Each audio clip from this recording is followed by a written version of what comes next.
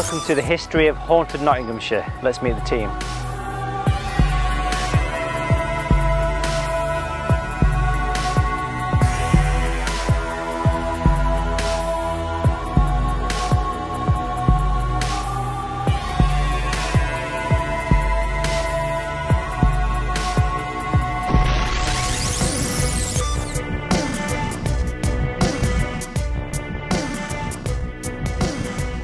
So here we are right in the centre of Nottingham. This is the Galleries of Justice, first held court in 1375. This place is famous for being a jail, a court and a place of public execution.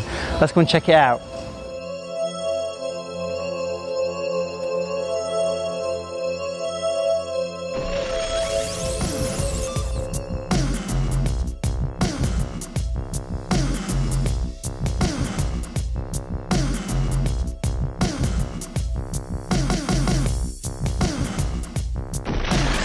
So I assume that these are the cells then where they held the prisoners with a nice squeaky gate. When did this place open as a jail? It opened as a jail in 1449. And what kind of people, Glyn, were held here? Anybody, you know, debtors, thieves, felons, murderers, rapists. So if you pinched a loaf of bread, you were basically locked in here, basically? Yeah, if you pinched a loaf of bread, there's a record stating that you did hard labour. Right, which involves what? Well, so many hours a day working, grafting. So a lot of people were even deported to Australia. Wow. Lucky people, eh? Maybe they didn't see it from that point of view. And Rob, as a parapsychologist, have you spent much time in these cells investigating? I have. I've spent many nights of investigation here at the Galleries of Justice. And is it a place that you would say is haunted? I would say it's haunted. Specifically, I found some good evidence to say this place actually does have some sort of phenomena that exists. I caught some quite stunning, what I'd call stunning EVP on audio and video.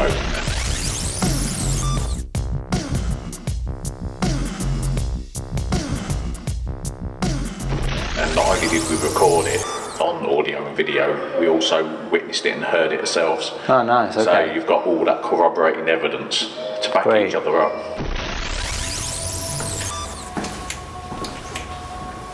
There's any spirit people in here now with us. Not twice for yes, once for no.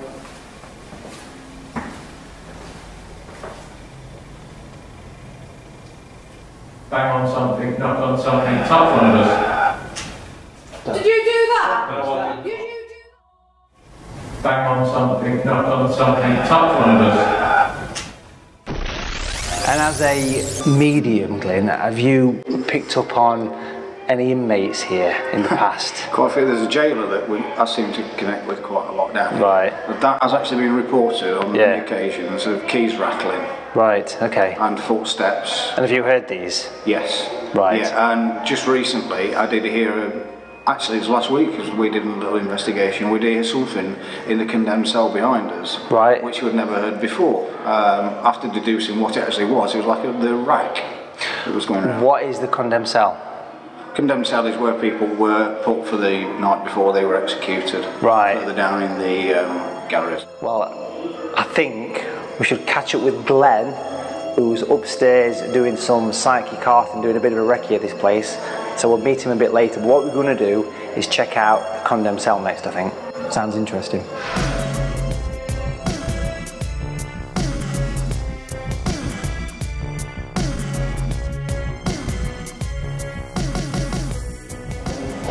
I can sense the atmosphere in this place, but what was this all about? What kind of person would have stayed here, Kelly?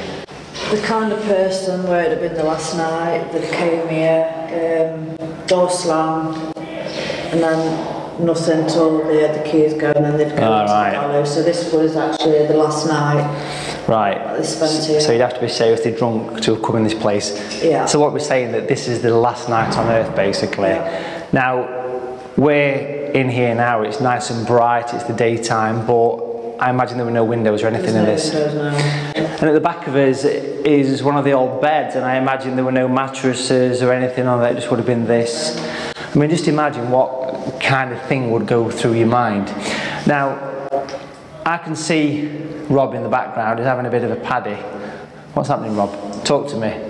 Well, talk to me. At this point in time, He's sweating over there. I'm catching quite a few readings. Let's have a little look then. If I point the EMN meter at the camera, as you can see, the needle's gone quite wild. What I'm picking up could be natural. Right. It seems very strange. I'm just picking up in this room at Okay. this point in time. So whether it's anything paranormal, I'm not sure, but it's quite interesting either way. Oh, nice. Okay.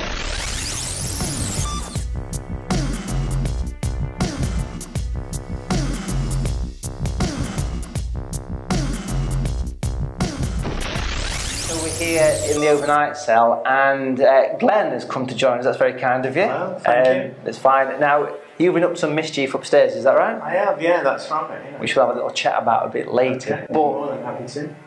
before we do anything in this cell, I just want to show you folks at home just how dark this cell actually would have been if we turn this right off. I mean, can you imagine spending how much time in here? Up to 23 hours a day. And what was this cell used for, Kelly? They were used for minor crimes, like such as pinching a loaf of bread. So you'd spend a night in here, would you, basically? Yeah. Yeah, there'd have been up to about 8 people in here. 8 people. Yeah. And there's 4 of us here. In fact, there's 5 of us now who've joined us. Yeah. And this place is very, very tiny. So, I mean, would there have been a window in here? No. So this bit behind us would have been bricked over at one point. Yeah. This is just a barrel vaulted ceiling, obviously, because it's a cellar, I guess, for want of a better phrase. So, have we experienced any paranormal stuff in this room? Rob? I have, many years ago, as I was stating before earlier, in the documentary, that on the first time I was actually here, in this particular cell, I was recording audio. Now, I didn't hear anything at the time of recording. It was only when I got back home and looked at the footage and listened to the footage that I actually was sworn at by something in here. So, you know, to actually be insulted by a ghost was quite shocking. But it was quite interesting because at the time I was recording it on audio. At the time I was videoing it, but nothing appeared on video, Right. nothing on the audio. But it was quite interesting. And Glenn, as a medium, have you picked up on anything in this cell? Quite a lot of stuff. What sort of thing have you had over years? Again, as we've been doing vigils, as the door's been shut, we've seen figures, shadow figures, Right. underneath the doors, Okay. the jailers walking around. We picked up, we'd heard a little voice, we heard scratches in here as well. I can't recreate it. Strong dirty smells as well, isn't there? Yeah, it's not rotting smells, if you like. Erotic. Is that what you said? Rotting. I thought you said erotic. It's a strange thing to say, but it's alive with the dead. Right. It is very, very active. Okay. And if you Certain was... areas are more active than others, Okay. and certain spirits I've connected with over the years, Yeah. more than others. And as a medium, how would you tune into that? Have you got your own way of doing this, or is Way of doing things, it just yeah. always there? Yeah, it was. I think with me, it started out something when I was about 20. Right. Okay. I didn't know what was actually going off. Yeah, I can imagine it's pretty disturbing stuff, really, to be honest. And Yeah. to be fair, if I was to start today, I still couldn't tell people how it happens. It's just there, basically. Okay. And Well, look, obviously works different. yeah, I'm going to say, Glenn, how do you work? I mean, how does it work for you? Similar way to Glenn. I mean, I started when I was 18. Obviously, I experienced quite a lot of weird things I couldn't explain. Luckily enough, I was coaxed towards a spiritual movement, and that helped me to understand it a lot better. Okay. But in terms of being in this location, I've actually witnessed and sensed and seen quite a lot of activity. Also, the last time I was here, we was just taking snapshots as well as doing the mediumship. And upon going home, we'd zoom in to the photographs, and we'd see spirit faces. We'd see quite a numerous amount of them down the cells, down the way there. We captured photos inside of the corpse as well, of children, of gentlemen. We captured voices as well. And from a feeling sense, we also picked up upon the frustration in these buildings, the anger, the anguish as well. Yeah, and quite a lot of sorrow, obviously, but as a medium, being quite sensitive, you've got to be quite mindful of all these emotions, and obviously when we leave the building today, we will cleanse and heal ourselves ready for the next location. Okay. Now, Glenn is, and some of this is wrong, but you're a psychic artist as well.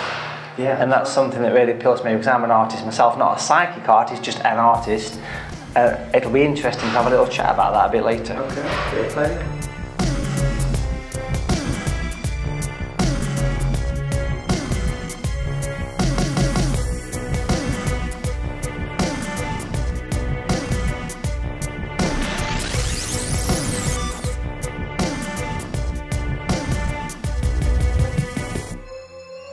So Glenn, you've been busy doing some psychic art for us. What have we got? Well, straight away, as soon as I went into the cell there, I felt quite a lot of aggressive energy, very forthcoming, a need to actually be recognised. And so I picked up my pad and pen, and straight away, it's the fastest I've probably channeled a spirit drawing today. It just came on the paper straight away. I got the name of Samuel Peterson. He gave me his age as 26 years old, and I got the year of 1840. And as I asked my guides, they said he was a common thief. But I just felt this such frustration. In fact, I was glad to get out of that cell. Right. Just not because of how it looks or anything, but just the energy. It's quite an imposing room, isn't it? Yeah. And the fact that he was a common thief, I mean, this kind of links back to what we were saying when we were chatting inside the cell, because we said, Kelly mentioned that this was where sort of minor thieves might go for an overnight stay or something. So, common thief, loaf of bread, that kind of thing. Yeah.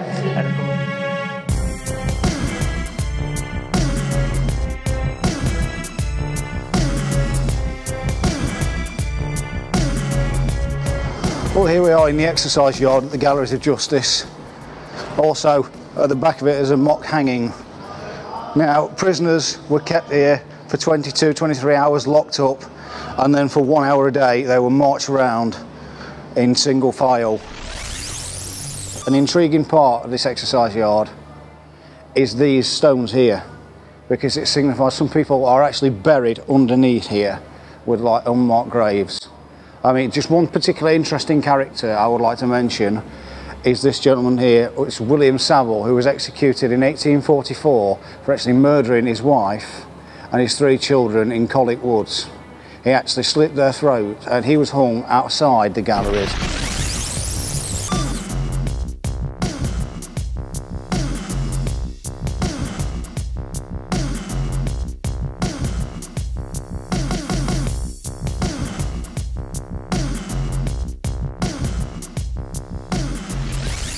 The last public execution was in 1864, when Richard Parker was executed on the 10th of August for murder.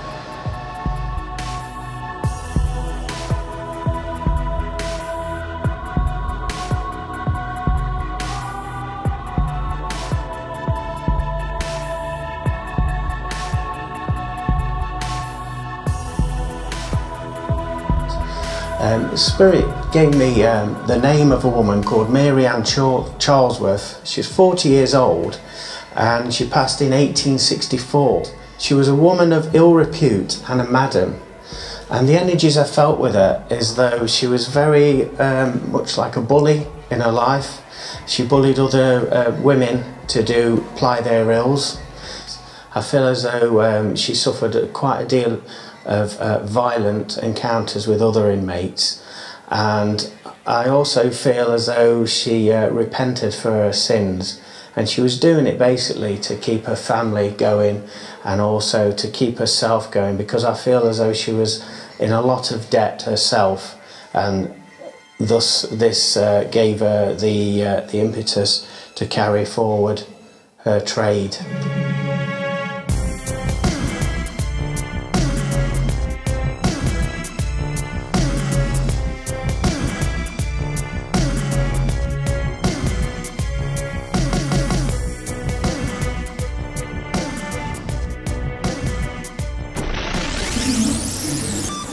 So I've got to say that this is the women's cell in the jail, and that bedroom would have slept up to 10 women who had committed crimes. I mean, these could be small crimes, large crimes.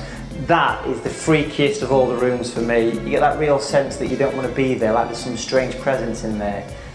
And I know that Glyn has got an interesting photograph that he took there recently. So Glyn, then, what's this photograph you've got? Well, it's curious, during one of the last investigations I did, I took a photograph on my phone, and it appeared on the bed, it appears to be like the apparition of a little child, a little baby. Okay. Actually sat on the actual bed itself. I've tried to recreate this photo a few times and it's not actually been recreated. And there's nothing there, is there? No, in actual physical, yeah, exactly, which is why I went in there originally. There's no mannequins or anything like that. And I've got to say, for the folks watching this, I mean, that is a really intense room there. That's probably the most intense room I would ever say. Now, Kelly, this room that we're in now, what would this have been used for? Well, if you was lucky enough to get employment in prison, this is where you'd be. With the laundry, ironing, embroidery, sewing, all in here. So this would basically a place of work. Yeah, which you can just see by looking around at the mangle and things. Yeah. So imagine this was the way to keep sane. Now, you mentioned something about the babies that were born in there. Yeah. Yeah, there is. It's just unconfirmed reports or anything like that. Just rumours at the moment. But I've been told by 2 or 3 people that if people were pregnant in here and the babies were born, they were actually killed. Because some were even thrown on the fire. There was no space. There was no space. They weren't married. Right. Really awful. And as a parent, and I'm sure you'll agree, I mean, that sort of thing just gives you the shivers, don't it? And maybe that's why that room is such an aggressive place to be.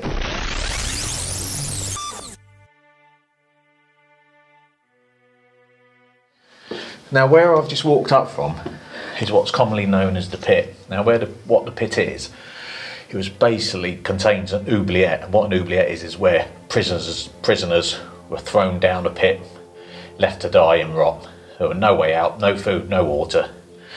Now, down here, it has been reported there's been quite a bit of poltergeist activity, stones being thrown around, people being touched, putrid smells like rotting flesh, and just not very nice. But yeah, it's definitely a place to try and avoid.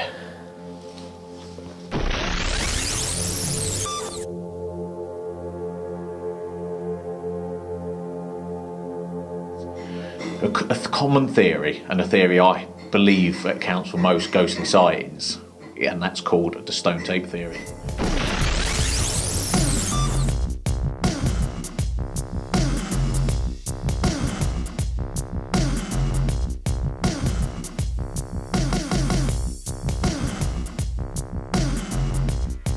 The stone tape theory.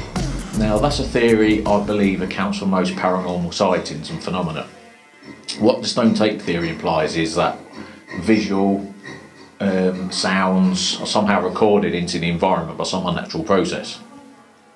It's known that rock, granite, quartz contains silica. Now, what silica is, you find it in the old videotapes, you find it used in microchips, and basically what that's used for is to obviously store information. Now, it is believed, and what I personally believe, is that psychics somehow read into this ethereal data information and somehow pick up on visual apparitions and sounds. Because if you look through the literature and research, you find out most ghosts are not interactive and don't follow a set pattern.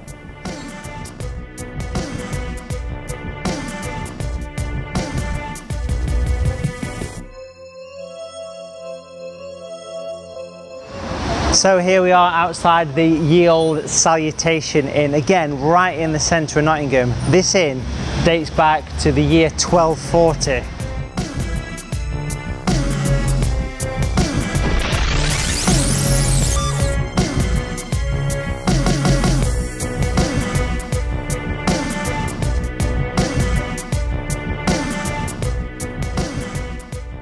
Right, so we now have come from the galleries and we're now at the Ye Olde Salutation Inn in Nottingham, which reputedly, Jay, is one of the most haunted pubs in this area, would you say? Supposedly one of the most haunted pubs in England. Wow. Not the UK. Apparently there's one in Scotland that's got about 40 more than we've got. So, how old is this pub? 778 years old. Wow. Is this the oldest pub in Nottingham? Well, there is an argument that there's 3 of them. Okay. But with carbon dating being done on our beams, we are the oldest building. Okay. So, we're going to claim that title, yes. Nice one. That works for us. And this is a tricky question. Can you give us a brief history of the Ye Olde Salutation Inn? Roughly, yes. There was an inn here before, the one that's built now. It was built on the land because the tanners had it. They used the caves below for obviously tanning leathers. That was a wooden structure, was knocked down. This one was built apparently by the royal butcher. Right. He wanted it for storing the meats for the castle. There was a tunnel that went all the way through to the castle. Sadly, it's no longer there. That's a shame. When they built Maid Marian Way, they bored a sinkhole and filled it with concrete. As the road went past, yes, yeah. because obviously it wasn't safe to have a tunnel under the road. But he built the inn here, and it's been here for the last 778 years. Excellent. It's got quite a history with the English Civil War. Okay. King Charles apparently used to use it for meetings because it was classed as neutral ground. Right. It was an interesting story from the early days of the English Civil War, before things really started getting towards being rather dangerous. Yeah. And that was that Cromwell and Charles used to both recruit here. Right. And the recruiters, Charles's recruiters were allowed on a Monday and a Wednesday. Yeah. The Cromwell recruiters were allowed on a Tuesday and a Thursday, and the weekends belonged to them. So, obviously this place has got a massive amount of history, but one quirky story I enjoyed was the one about the old sign up there. Yeah. What can you tell us about this? The sign was hung on what was then the front entrance, which was on Houndsgate. We know it goes back as far as 1500 because there's pictures from that time.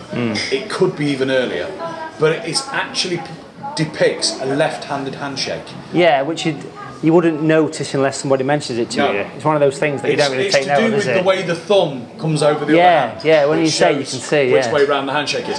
But from when that was taken down, the handshake ended up, the paintings that were then done, they were all right-handed handshakes. Because obviously the artists drew a handshake as we now do them. Yeah. But we've happily had this replicated again, and once more the left-handed handshake is hanging above the pub again. Excellent. But they believe the left-handed handshake. There's 2 schools of thought. One is that it's the hand closest to the heart. Yes. But I think probably the most realistic was that soldiers, knights, etc., they were always trained out of being left-handed. Yeah. Because it was seen as being, something to do with the devil if you were left-handed. So people were trained to be right-handed. So a soldier always carried his shield on his left arm. So obviously if he was potentially making a truce with an enemy, he could lay down his shield and reach out his hand. If he was betrayed, he still had his sword to defend himself. Right, nice. So that's kind of... I think that's a belting little story. And obviously, lots of history, oldest pub in Nottingham, like that. What about ghosts? Oh, it's very haunted. How long have you been the landlord of this place? Well, I've been here, I started off as a manager 3 years ago, just about. Yeah. I took over the pub just over a year ago and became the landlord. Right. But you can't be here for more than a day or so before you start noticing sort of, even if it's just like a cold breeze on your like neck, a glimpse from the corner. glimpse of something. I mean, we've got people, my doorman, he was going to use the gents' toilet, and a guy walked in front of him. My gents' toilet is tiny, it's really small, and the toilet at the end is where my doorman goes, because obviously it's a bit safer, just in case he's upset anybody.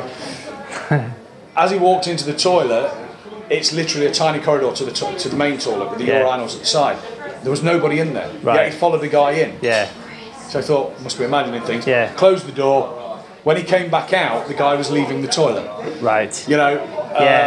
There's little things like that, isn't it, really? And we were chatting at the galleries about this, and there's something called the stone tapes theory, that these old buildings, they sort of absorb the energy from people that have been here, spent time here, maybe died here, and then it replays, on because it's like energy is all around you. And for me, I think that explains quite a lot. You know, what's it like down in the cellar? The caves are... You pick up some things. To be honest, the caves aren't the key. Yeah. Most of the activity we get are the cellars, because a former landlord fell down the stairs, broke his neck. Right. We get a lot of activity down there because he likes to keep the cellars very clean. Right. You know, so he's quite prestigious. And, he likes to turn taps on and turn the sump on and off. Right. He opens doors and closes doors, and you know, but there's more activity up here. If you think about, you know, other than Rosie died in the caves. Yeah. We know for a fact little Rosie died in the caves. She was taken down there because it was cool and dark. Yeah. And it was quieter than the pub.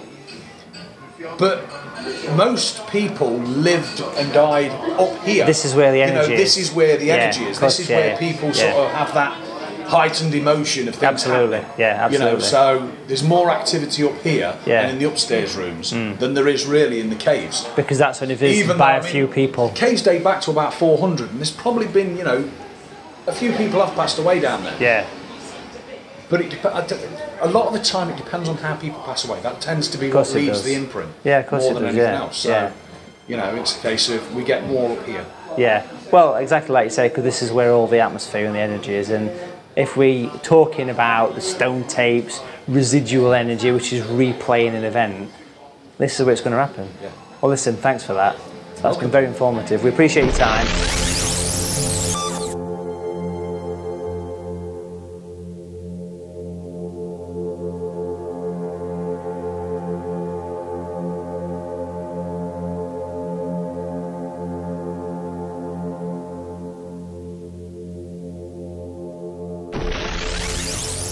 As you can see, this stone is very different from the rest. It was bought from Nottingham Castle for King Charles II to sit on, as he didn't want to sit on the rest of the stones where the commoners sat.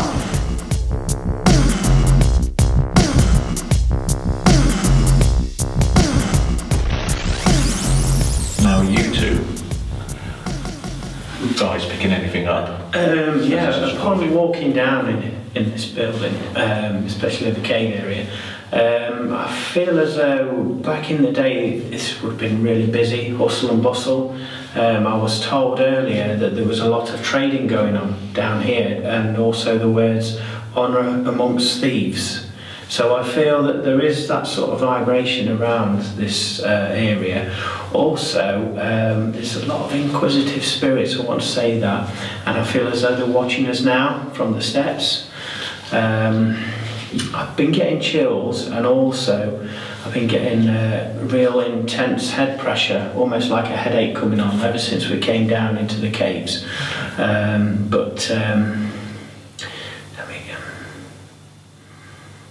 getting the name of George, Samuelson, the name of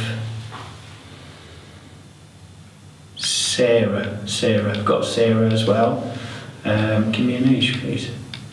32. And are these associated with the inn itself, or completely different?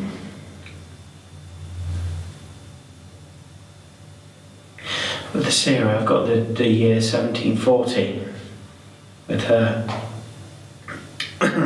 Excuse me, she's just putting something onto my throat.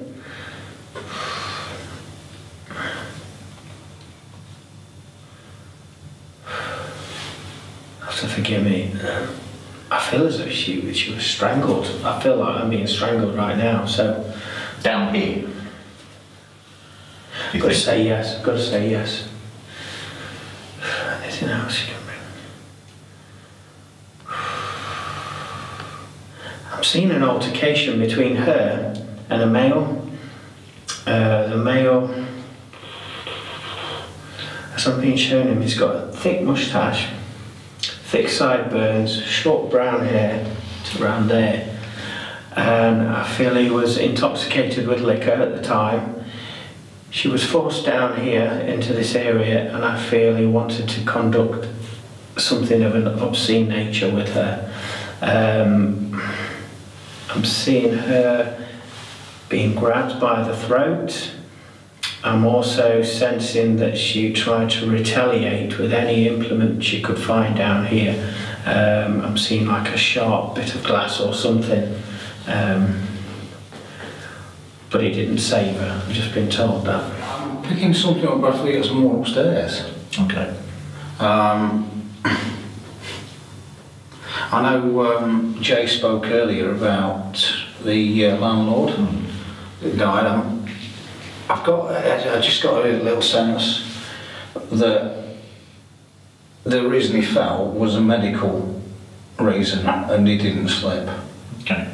As if like an aneurysm, as if it was just like that was it. It was his time done there and then. Okay. I think most people would assume that he actually fell, but he was more or less an instant passing. Okay. If anyone died here, down in these cellars with us, and is still here in spirit and is grounded, could you give us a sign of your presence, please, by making a noise?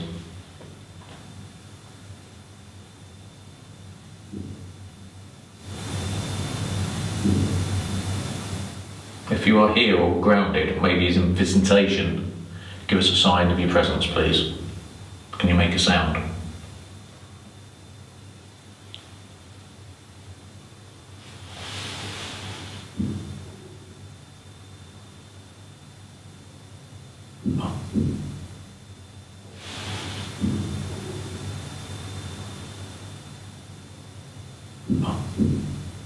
Maybe those sounds are coming from upstairs. Yeah, that's what I'm saying. That's definitely on the bar area. Well, possible. Might have to check it. Didn't it? There were definitely noises there. Okay. It didn't seem like furniture moving. I'd say no. Knocks. Yeah. They were definitely Yeah. That was a knock, and then Yeah, it was like one, and then the one, two. over there. So I'm hoping we might have caught that actually on camera. But either way, I think that was quite interesting. I heard the sounds coming from over there. What, across from here? The Where? band, yeah. Okay, well what I'll I do... don't think they were coming from upstairs. Okay, well what I've got here is a geophone, and what that is a vibration detector, so what I'll do, I'll actually put it over in that corner, just to see if it will register any vibrations from any possible knocks when we ask it. So if I place this over here, if there's any spirit people here that wish to communicate with us, give us a sign, by 2 knocks for yes, once for no for conversation. Is there any spirit presences that wish to communicate with us now?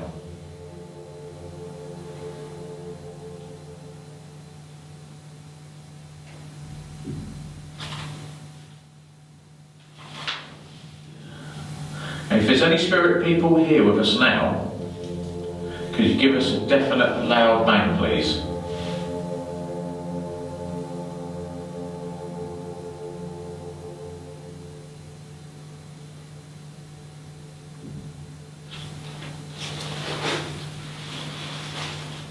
Can you hear that? Down there.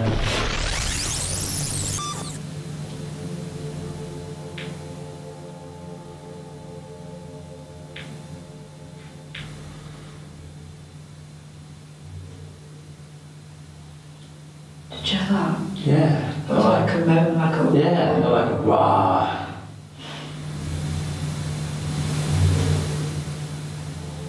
Did you make a sound?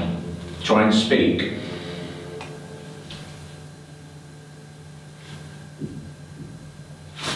Oh yeah. That was definite. And there was like a hum, female humming.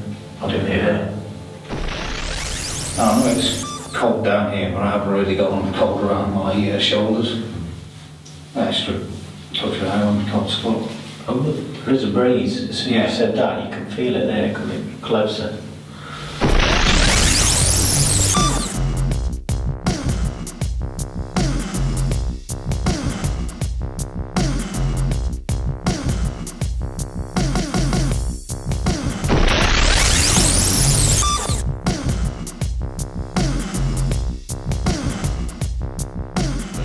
As you can see here, you can see hotspots from people giving off, obviously, heat.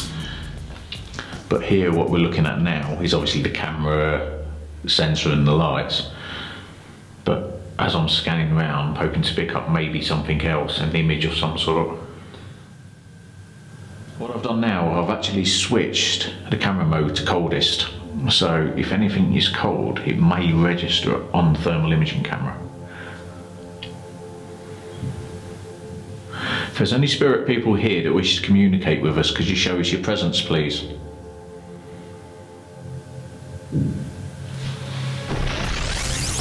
One of the team members actually goes into the bar area and actually stamps 3 times just to see if the sound actually carries down into these cellars. That's 2.5 minutes, so I'm going to stamp 3 times.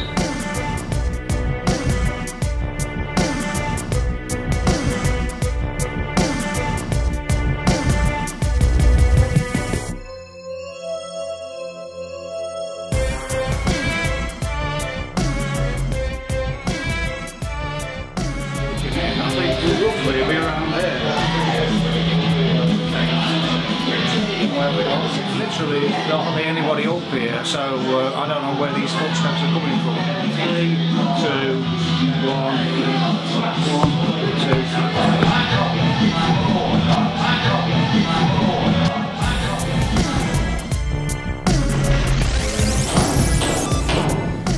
2. And then, but it's so noisy up there. There's probably only, what, 5 people up there tops? Yeah. And most of them were sat down at the bar, not moving or anything. No. So there's not much activity, it's dead up there, literally. And it is noisy with music, really noisy.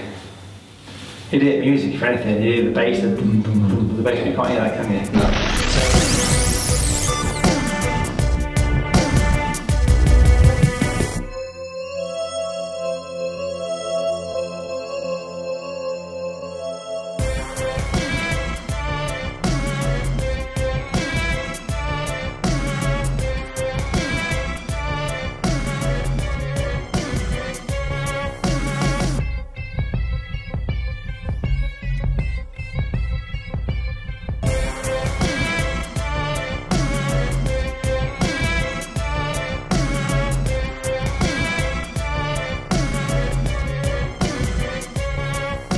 So this is the Trip to Jerusalem, which is the oldest pub in England, opened in 1189 AD.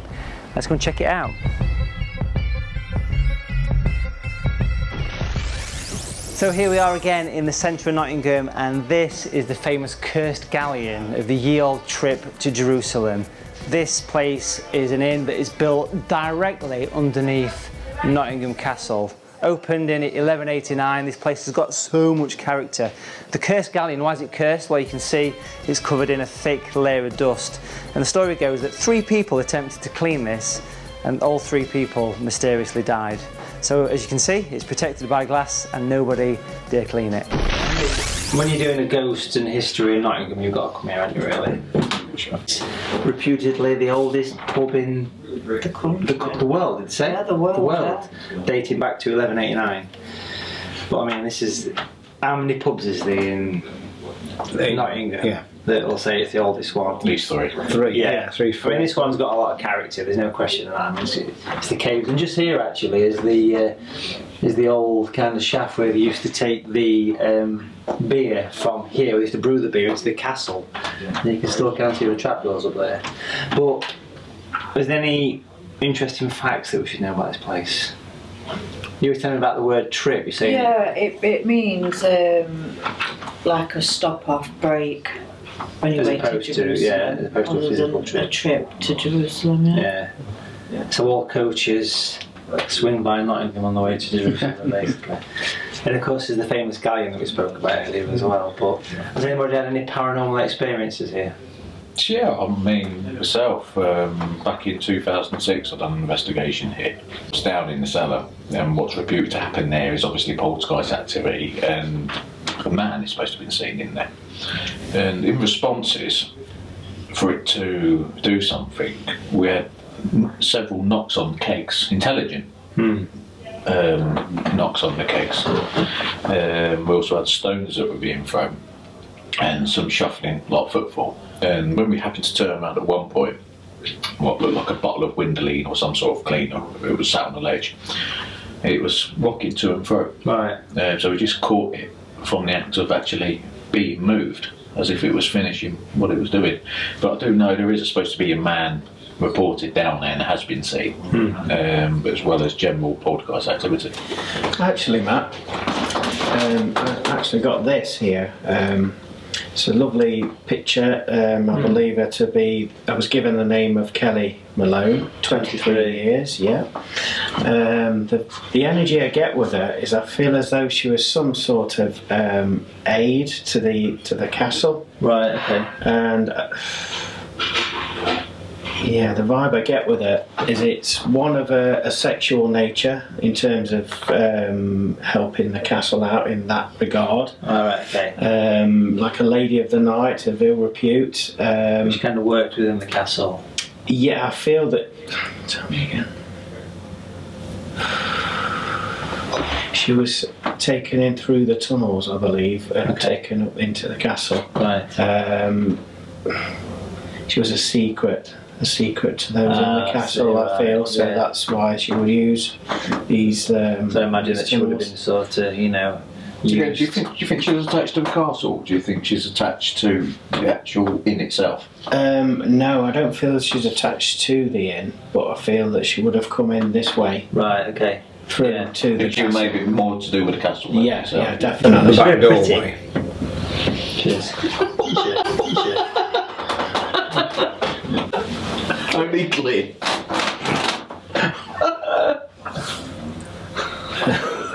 Cut. The only word that come out with just in that segment was the back doorway. It's just clean all over now, isn't it?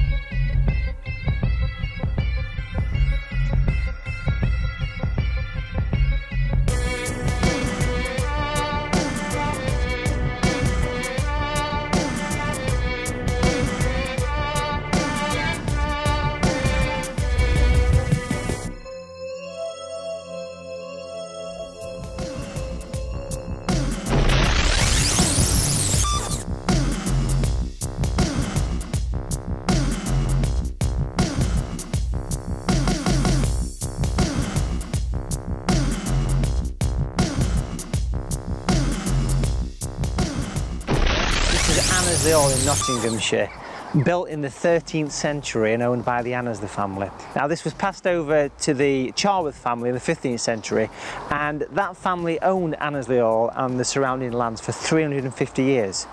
It's in a bit of a rough condition because in 2015 this place was destroyed by fire.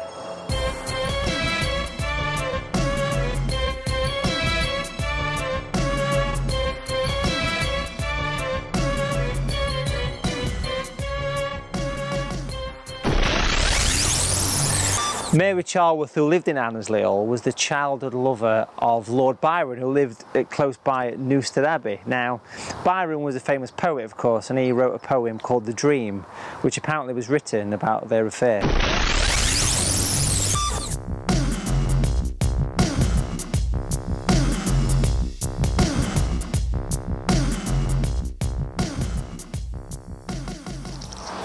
So, this is the grounds of All Saint Church in the grounds of Annesley Hall, which has been a church since the year 1200 and finally closed its doors in 1878. Now you can see it's in disrepair, but believe it or not, this place is actually a Grade 1 listed building and an ancient monument.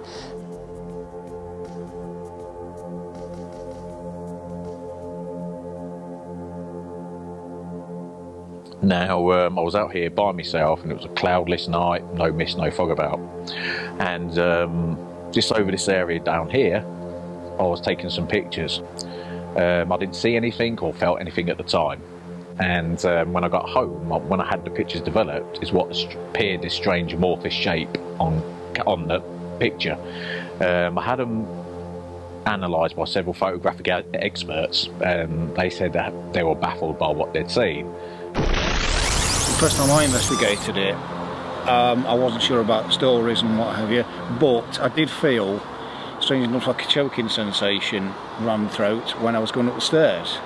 Now, apparently a servant girl actually hung herself from the stairs, which I didn't know about at the time, so I found it was really interesting.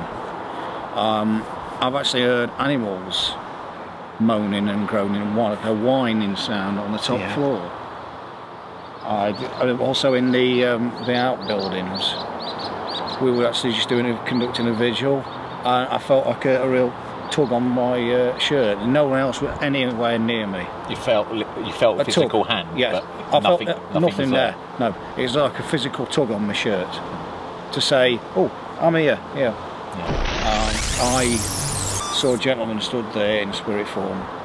I was still visualising today, about 5'8", 5'9", medium build, but he had got a cloak on. Now, legend has it that there's a Hellfire Club in the cellar.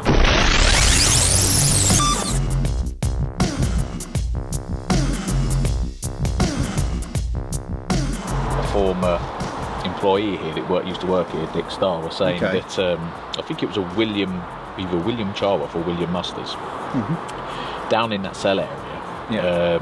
His presence is felt quite strongly. And it's what people report as a negative spirit. They said in his former lifetime that he actually conducted devil worship and satanic ritual. Whether that's true, I don't know, or whether it's just a myth or a legend, no one really knows. Fantastic building, and also the grounds of the church as well. You can feel a complete contrast between the church and the house behind us. I mean, the church is really peaceful, relaxing. When you walk around the grounds here, you feel at bliss, if you like. Like I say, in the house, completely different energy of a negative vibration, a lot of sadness, a lot of tears and heartfelt, just people being downtrodden in that building, and you just pick up on it, whether it's the stone tape theory, as you mentioned yourself, Rob, or just the energies that we're picking up as mediums as we're walking around. But it's definitely a shame that nowadays, due to the state of the building, nobody's allowed to go in, but it is a fantastic visit.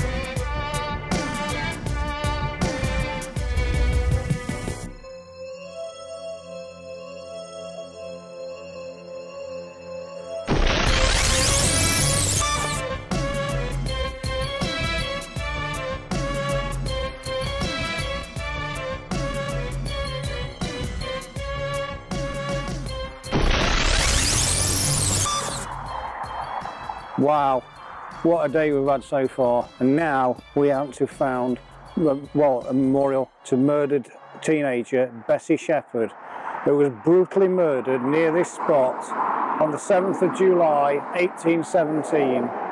She went from Papelwick to Mansfield to find work, and happily she did find work, but the following day she was brutally murdered at this spot by Charles Rotherham, a soldier in the Napoleonic Wars.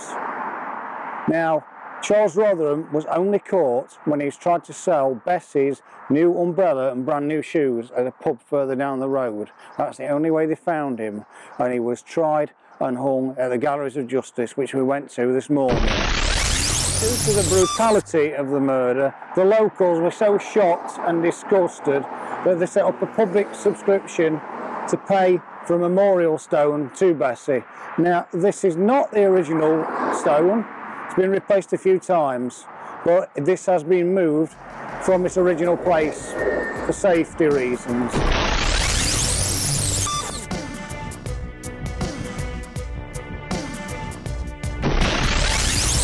Quite a few ghost stories surrounding Bessie have been told down the years. The first recorded one was when a car sped out of control and hit the memorial stone, and for a few days afterwards she was seen hanging around it. The second story associated with Bessie's ghost is when the road was widened to what it is today, so they had to move the stone. Bessie was clearly not happy about this, and for days after, her spirit was yet again seen roaming. People have actually witnessed and picked up a girl walking along this stretch of the A60 thinking that she was a hitchhiker, to stop and offer her a lift, only for her to disappear and vanish into thin air. And also, further down this road, on the wards of the old Harlow Wood Hospital, staff used to report sightings of a girl matching Bessie's description. And again, she would just vanish into thin air. So, she is now wandering around in eternity, making sure that her tragic story will never, ever be forgotten.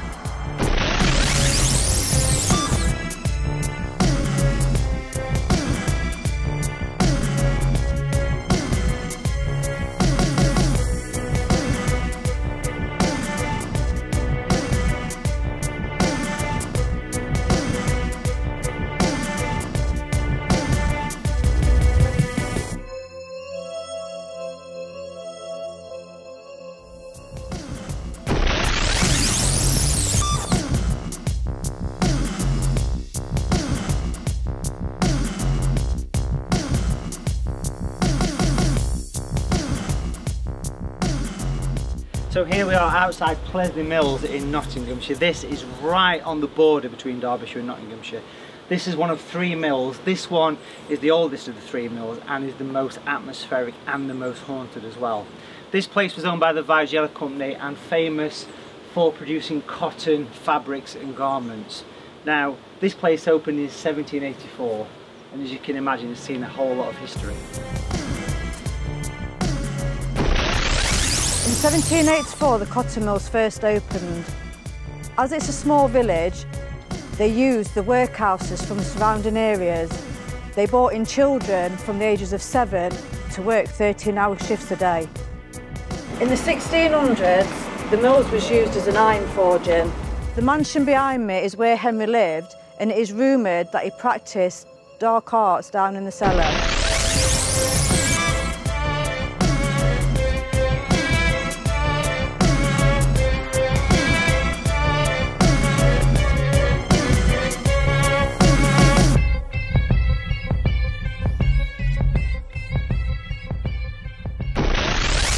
Famous stories is the actual guy who stood at the side of the forklift truck, which is situated between Mill 1 and Mill 2. Okay. He actually used to appear to people and delivery drivers when in the middle of the night they were doing the deliveries. They stuck to ask him for help, get out of the truck because he wasn't answering them, and then he'd just basically vanish and disappear. He's doing a tour around on the top floor, okay. And I was the only person that actually saw this gentleman. And I actually spoke to him. Fantastic. It's because they were looking at me saying, who's he looking? Who's he talking to? Because we went through the door. Yeah. I don't know if you've been on the top floor, have you? I have, yeah. It was a timekeeper. He must have been like a foreman, if you like. Okay. I thought he was a character as we were walking around that he was going to start telling us a story. Yeah. He was so clear.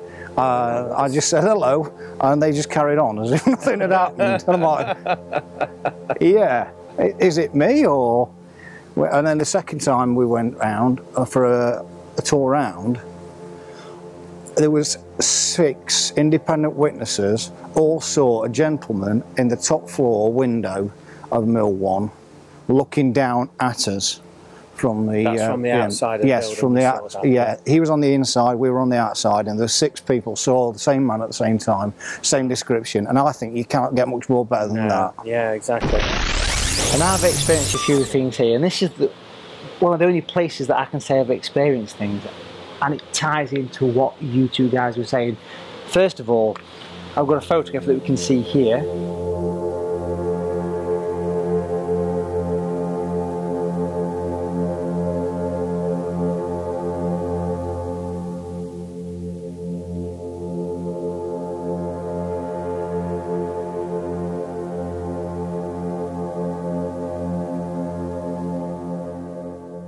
Which to me it looks as though it's a man looking out from the outside in. Now, you 2 mentioned this. Yes. You said that this was taken on the top floor as well. Right. You said that you've had some experiences there, which links in perfectly.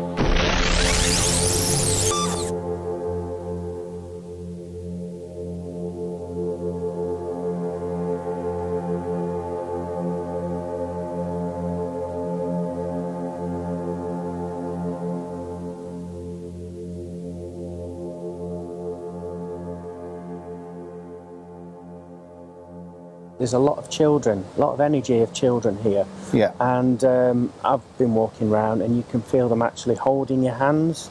Yeah. They're wanting to play hide and seek. And on one particular occasion, we sat in one of the rooms, just did a silent vigil there. And it was in the darkness. And upon coming out of the room, we went into the corridor where it was all lit up. Yeah. And all the rest of the team was laughing and pointing at my face, and I was saying, well, what's the problem here? You know, yeah. I'm not the prettiest of guys, but what's the problem here? And they said, have a look in the mirror or take a picture on your phone. Yeah. And all my face and my head was blue. Was it? And I'd got little finger marks where a child had been doing that on my head. Oh, so fascinating. That's amazing, isn't it?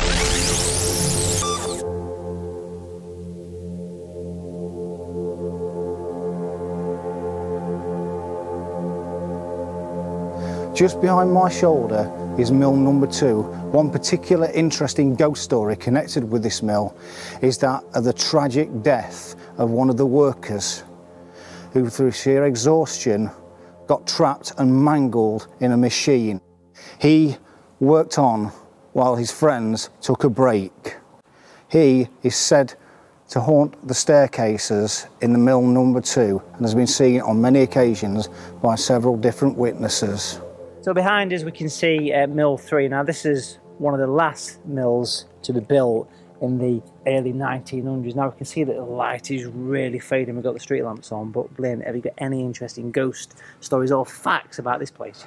What is strange about this particular mill indeed is the security guards keep getting buzzed through to say the lift is operating even when nobody is in the building whatsoever. Pretty creepy stuff. It is, really. They're going obviously and check there's no burglars or anything like that. Yeah. But the lift does seem to operate itself. It's been checked for wiring and everything like that. So almost like kind of poltergeist kind of activity in a some way, ways. yes, definitely. Because interacting with things, yeah. In 1840 there was a fire on Christmas Day on Mill 1.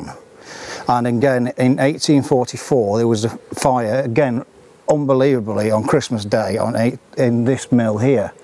Both mills were quickly rebuilt because it was so vital for the whole community to get done.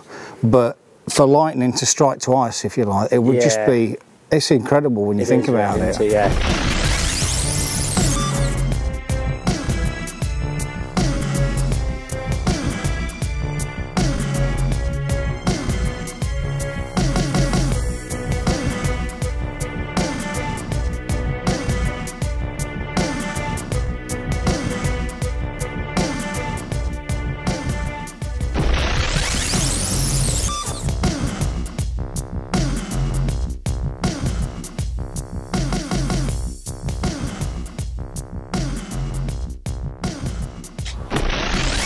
So here we are at Presley Pit. Now this is actually in Derbyshire, but it's right on the border with Nottinghamshire. It's a stone's throw from the mills. It's a shame not to come here for a quick visit. This place is leaped in history. It's a fantastic way to finish. The light's finishing, the sun's just about gone down.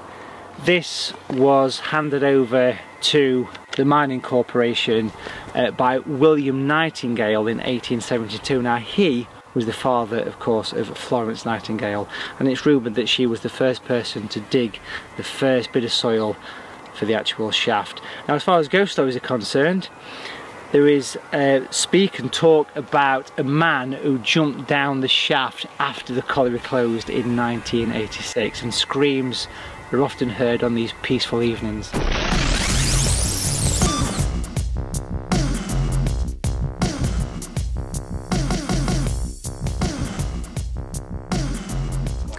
Presley Pit is a scheduled ancient monument and is currently being developed into a heritage site.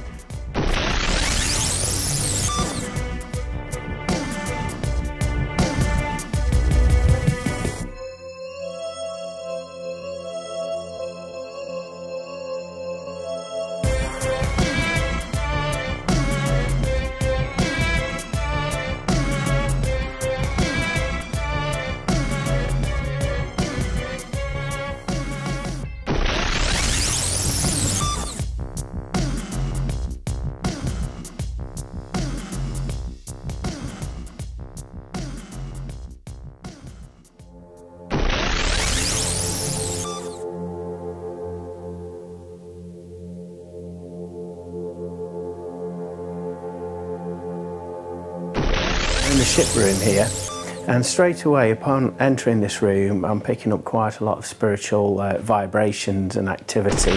Just as I stood here in front of the fireplace, I'm getting a sensation around my heart, so I feel as though someone would have had some sort of heart defect here, maybe a heart attack or a stroke, and I'm feeling a sensation down my left arm as well.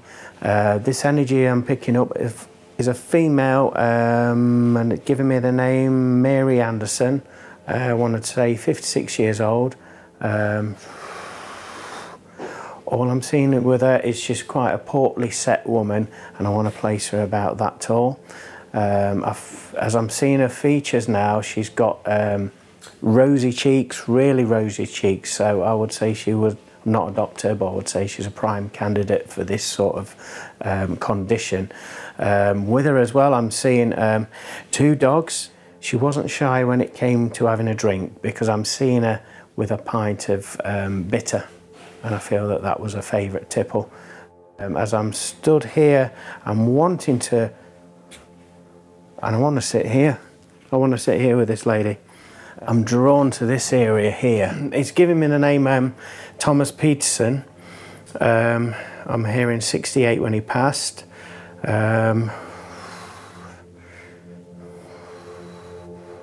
I can't repeat fully what he's saying because he is using a bit of coarse language. I feel he is very frustrated and he's not fully compos mentis. He doesn't like us being here, particularly because there's 2 mediums here, myself and Glyn over there. He doesn't appreciate the light vibration that we're bringing into this room. All I've got with how he passed is a farming incident, and I feel as though he was crushed. And I want to say from the chest onwards, like some machinery fell on him, because I feel quite winded as I'm speaking now. So after a fascinating day in Nottinghamshire, we've decided to retire with a beer and a bowl of chips. In fact, I think they're curly fries actually. They are indeed curly fries, yeah. It's been fascinating listening to Glenn over there talking about all the things he's picked up on. Now Glenn is a regular of this pub, I'm sure he won't mind me saying that. No. Do you want to come and join us, Glenn? And Glenn, just tell us, have you picked up on some of the things that Glenn was talking about, or do you know of any stories about this place? Having come here regular, I do have sort of, I also live in the village, so I'm aware of local stories and local histories and legends connected with the pub and the ship room. There's a legend that D.H. Lawrence actually penned Lady Chatterley's lover in the ship room. In this room? In the ship room, okay, yeah. Excellent. And also, Teversall Manor, which is just down the road, was actually the inspiration for the actual the book. Oh, wow. So, what about those sightings? Is there anything that Glenn picked up on that you can lead more on, give more information on? One thing I can definitely confirm that Glenn picked up on is the lady and dog. There is a lady that's been seen in the corner, and there is actually a dog as well that's been seen, not really doing much, just sat there. I have seen a gentleman, actually strange enough, Matt, don't freak out, sat where you are now. Right. In this corner. Yes. So is he sat there now? Am I like... No, he's not sat there now. Oh, that's a relief then. The thing that I feel when I walk in this room, you know, a bit like I said when we went into the women's section in the Galleries of Justice this morning. Yeah. It's got a similar atmosphere, not quite as aggressive as that room, but it's got a similar feel to it. It feels heavy. Makes your head feel like someone's doing this to it. Yeah. And that's something that I pick up on as well, you know, as someone that's not attuned, as it were. Is that a common thing? Yeah, you can pick that up in various locations, buildings. The easiest thing to do is assess what's going on. Obviously, is it something that's within yourself? Is it the environment? You know, you ask these questions, narrow it down, and then when you do realise it is the atmosphere of the room, if it's causing you physical distress, then obviously you will step away from that energy, and you'll find that you'll get right back to your normal self again. You spend a lot of time in this pub in general. Yeah. Have you got any stories you can tell us about this place, ghost stories that all the people have said, you know, chitter chatter, or any history you can tell us about? Strangely enough, initially when it wasn't even the Carnarvon to start off with, it was called the Cross Keys for years. And it was situated obviously between Plesley, Tabersall, Tibshelf and the Sutton Ashford area, and it was an ideal place for people to meet. Right. But then it was named after the Lords of Carnarvon, who actually inherited the lands around Tabersall in this area. I know down in the cellar there's quite a regular thing occurs is the gas gets turned off. Right. And people have been down and they feel that there is a male presence down in the cellar. Okay. Rumour has it there was a gentleman who actually died in the cellar, former landlord. That is unsubstantiated. However, things do seem to happen, which is quite interesting. Yeah, I think it's a fascinating place, really. What I can tell you is a few recent events that's happened just outside. Basically, a bottle of spirits has been more or less thrown on the floor, spun round in front of about 2 or 3 witnesses, and nobody's actually seen, well, obviously seen it come off, and no liquid has been spilled either. Really? Yeah. Wow.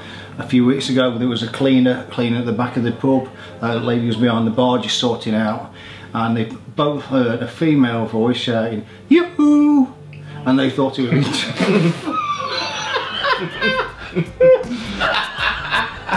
I didn't see that coming.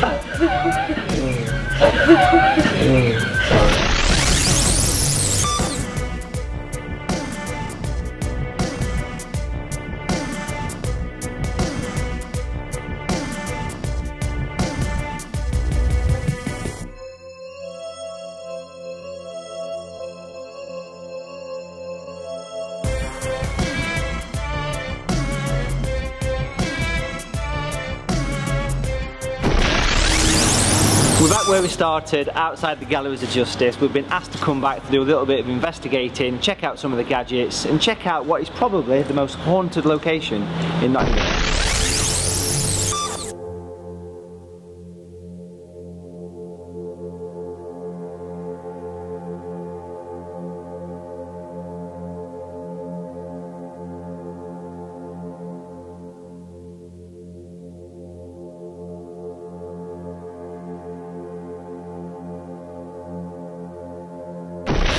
So we're here in the reception of the Galleries of Justice in Nottingham. We've come back to do a night investigation. We got invited to come back, which is amazing.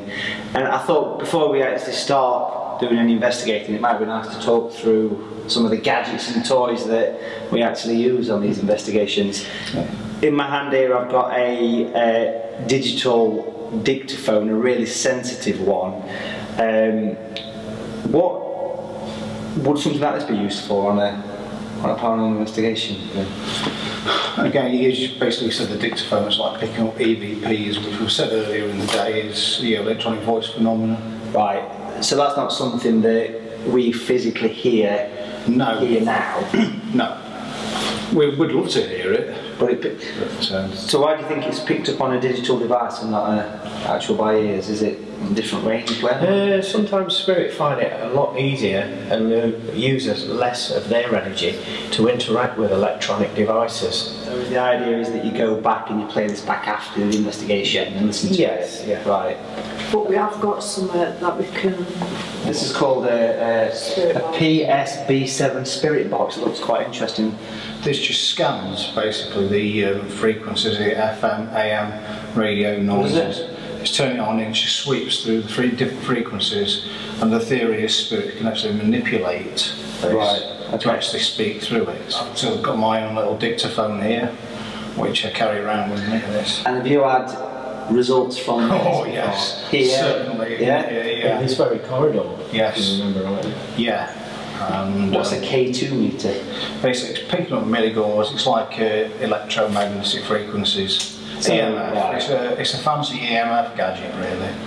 So the higher the light, the more towards the red. So it goes from green, and it's flashing just then. Yeah, is that? Yeah. Sometimes the electrical. Because this is near it, maybe. Could be, yes. So as I move it close to the battery compartment at the back, it starts to flicker a little bit, which is obviously because yes. that is it's picking on the device. Yes. Brilliant. So something else I wanted to quickly mention, and we can have a closer look at this, was we were chatting upstairs a second ago about a mobile phone app. It picks up on different frequencies within the atmosphere, and it locates a word with a particular frequency. So this has got a catalogue of words, thousands upon thousands of different words, and it enables you to talk to spirit, ask out using your own voice, obviously. You don't believe this. Go on. Somebody's just gone off in the toilet. Someone's just gone off in the toilet. Yeah. But what's happened? Seriously, go on. Seriously? Because the toilet flushed next door to me. Did it? Yeah. I actually heard the toilet roll. Yeah. And is that a known? I thought to myself, well, that other lady that's with us is upstairs, isn't she? Yeah. Well, then again, they say water is a conductor of spiritual activity, so water can conduct electricity, can't it? Not literally.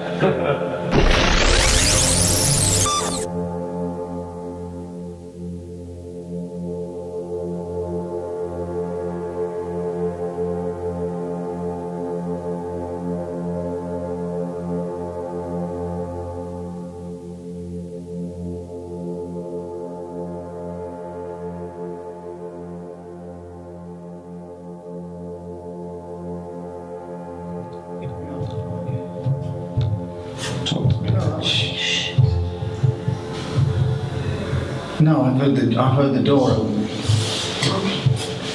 It's at the pub.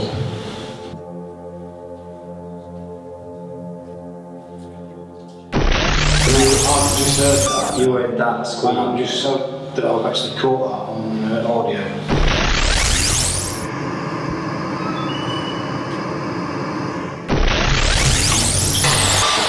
So is this the condemned cell? No, that's the overnight cell, dark cell. That's where I got told to F off. Oh, in here? In here, yeah.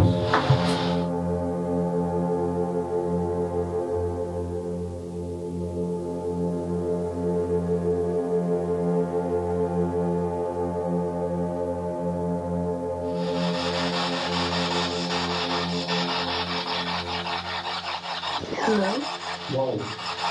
Someone shouted down there. Hello. Did they? Female voice. There's no one else here but also the security. So that was definitely. And it's like an echo. Yeah. Through.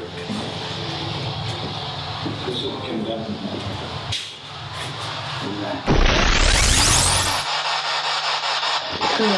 Whoa. He is here. Yes. For good night. What does that mean? Yeah.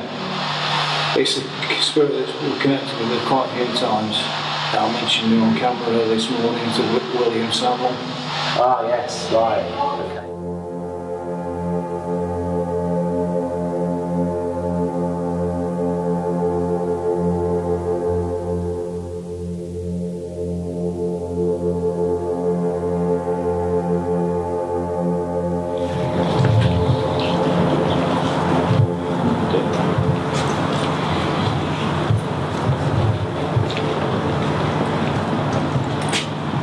William Savile is who we've been trying to communicate with tonight. He willfully murdered his wife and his 3 children in the woods not far from here in Colic. And on the 8th of August, when he was actually executed, something spooked the crowd. 17 people were killed and hundreds were actually injured in the crush, and yet when he was hung, nobody actually knew what spooked the crowd. In a way, was he responsible for 20 plus murders? 20 plus people dying? Who knows?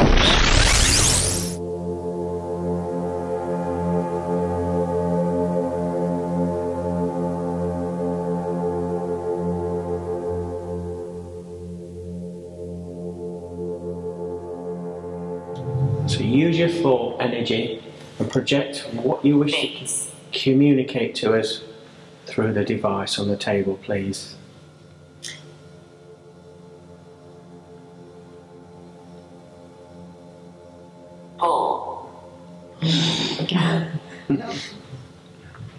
I don't know if anybody else is picking this up, but I'm feeling a very negative presence and a tightening around my solar plexus. And I feel as though we're being toyed with here with these messages. There's something not quite right about them. I feel as though this individual in particular is what did it say? Warp. Yeah, is reveling in the fact that it's got all our energies and all our divided attentions collectively. And now I'm aware that it's trying to change my voice, so I'm just going to tell him to back off.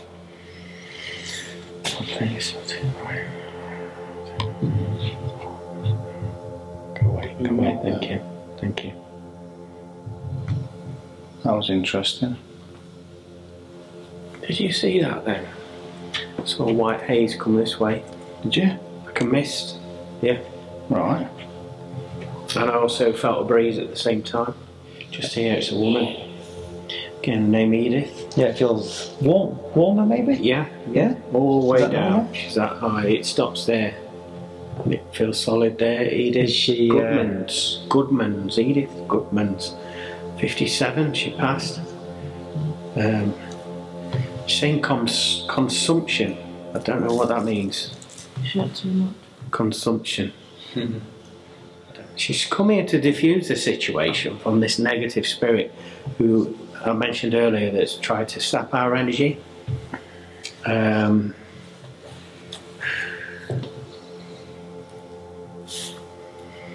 What's that you're putting on me? She's putting a condition on me. She had a heart attack. Yeah, I was just about to say that. She's put it on me, on my chest. No, I've had a right pain in my chest like the past 2 or 3 minutes, like here. Yeah. I've been studying before you guys even said that. That is her, yeah. That's She was stood behind you, yeah, when you was pressing Yeah. against the chest. right Is there. that what it is? Yeah. Just like a... Bit silent, mate, I think maybe. You were picking it up. Yeah. Okay, take that off. That's interesting. Yeah, Thank 3 you. people, well, 4 people just did the same Take thing. that off. Thank you.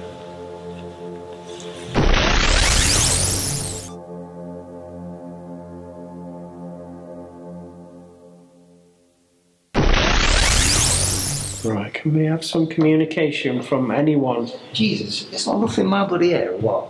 I feel like someone's doing this. Stand there. Yeah. See if it feels any different. Seriously, I felt like someone would just rough it back in my hair. Give me goosebumps. Now it's smelling like Again. Yeah. Alright, judges area. This side as well, the blood told. it's like it's smelling like a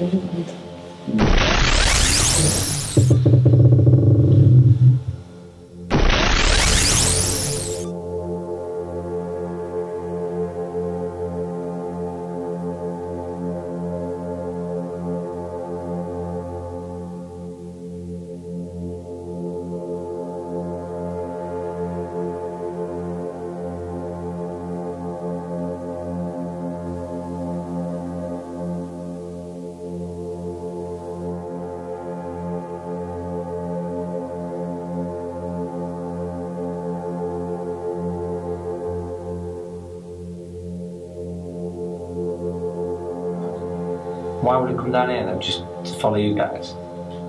It seems to connect with me for some reason. We've heard him that many times.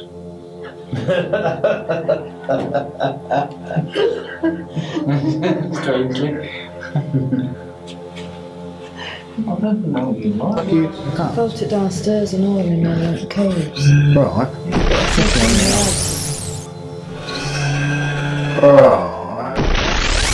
Where the noose is, Outside? down the steps, Yeah. and there's a cell right at the bottom. Okay. Of the little corridor. It's pitch dark, and that's where we've actually heard him as well, with the groan, the deep groan, like a growl. William, are you with us here in this cell? If you are, can you make a noise, please, for us? Hi, William. We mean you no harm. Just like to communicate with you. And if it's all we can help you in any way, we surely will do our very best.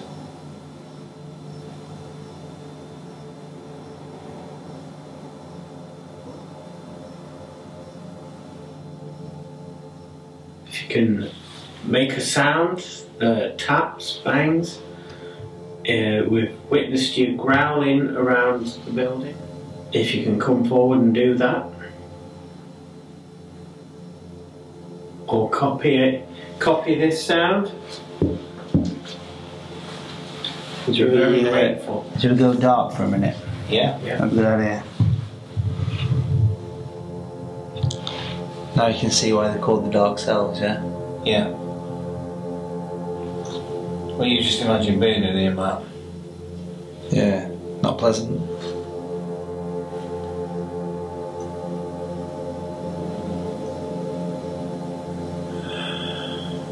Did you hear breathing then? I heard And a something. breath at the side of me went like that. Can we hear your voice, please?